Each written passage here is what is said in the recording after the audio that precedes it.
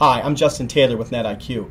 We're talking about advanced authentication today, and there's many different ways that we can use this technology.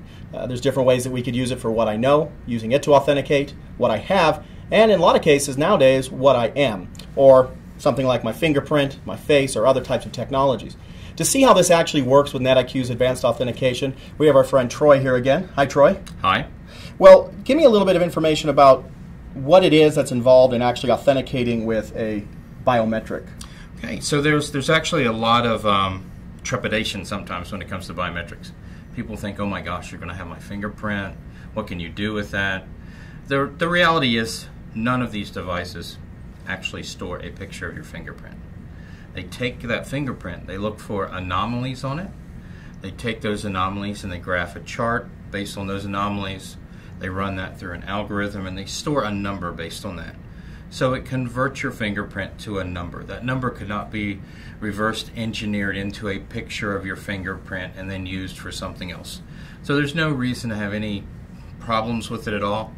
And let's face it, fingerprints aren't really private anyway. How many fingerprints do you suspect you've left around the world just today? I'm guessing at the restaurant I ate at earlier today, there's probably a couple sets of them. Yeah. So people seem to get a little nervous about them, but there's really no reason to be nervous about them. Fingerprints are very public. We leave them everywhere. So I know there's a term here called enrollment, Yes. which is where I go in and actually register my fingerprints. Yep. When I do that process, is if I register it at my employer's and then go to, let's say, my bank or something, and they do it there, even though it's the same system, same everything, are the figures, the number going to be the same that it stores? Probably not, because the devices may be different. The algorithm that they use is based upon a key that's in their directory. So since you're talking about two different systems on the back end, even if they have the same readers, the directories may be different, so the algorithms would be slightly different. So they're most likely to be absolutely, totally different. You find this with people who are registering to be a real estate agent or someone who's registering to sell insurance. They have to go and do their fingerprints once, and then, oh, I'm going to get another license. I have to go and do my fingerprints again. Well, you know, they're always, why did I have to do it again? I just did it for these last people. It's all a license to the state. It's because the state has different systems in the back end. And one fingerprint from one isn't going to work on another. Doesn't going to work on the other one, exactly. Well, that's good, because I know that a lot of people are, like you said, trepidatious or Right. wary of using this, Right. or wary of using it. Mm-hmm.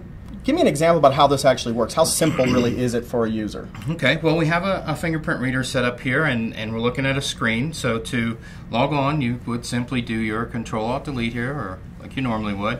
And you can see that you have different device options here. I have a lot of options here because I do a lot of demos, but go ahead and click on the down arrow and select the fingerprint. First one. Okay. And now you see the picture changed at the top. Put your finger on the reader. Now it's showing a picture here, but that's just so you can position your finger. See the arrow telling you to move your finger up and to the left or to the right? Now I got your fingerprint. So there is a difference in readers. I noticed this one Yes. looks a lot more complicated than I've had some cheap ones in the Yes. past. Yes. What is it about one like this that makes it valuable to a customer? Well, the main thing about that one is you can see that it has a lot of depth underneath the mirror in it, or underneath the glass. The depth allows it to have multiple mirrors inside, and it is taking pictures, if you will, and it's taking pictures with different colors of light to be able to penetrate your finger. So the depth allows for multiple mirror angles and multiple light colors to be useful in getting a very successful read. You'll get a good read with a Lumidigm reader every time. Every time you'll be able to enroll somebody. You won't find anybody you can't enroll. With another reader, such as one you might find on your laptop where you just swipe your finger across, very difficult for some people to ever enroll, and then it's even more difficult for them to swipe their finger at the same speed or the same angle over and over.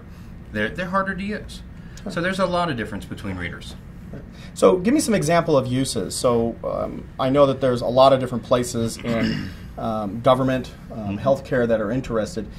Take, for example, I've now authenticated this. Why would someone in the healthcare industry be interested in using this type of technology? The main driver in healthcare today is the e-prescribe regulation. E-prescribe is a regulation that has to do mainly with narcotics. So every time a narcotic is dispensed And that means whether it is actually the prescription written or physically dispensed. Those are both dispense events.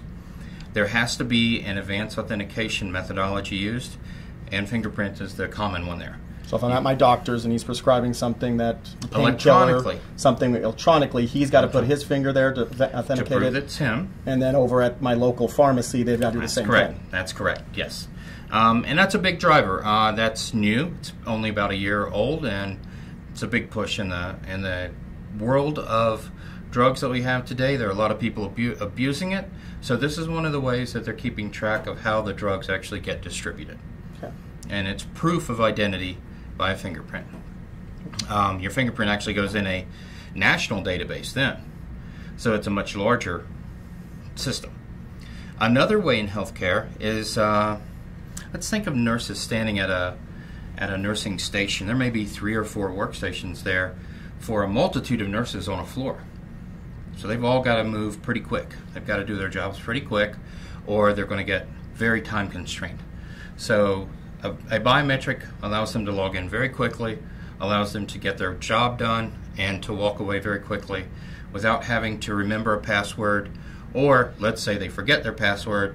Now, if they forget their password and they've got a job to do, their first thing is to go, can you log in for me and let me do my work? You'll totally eliminate that.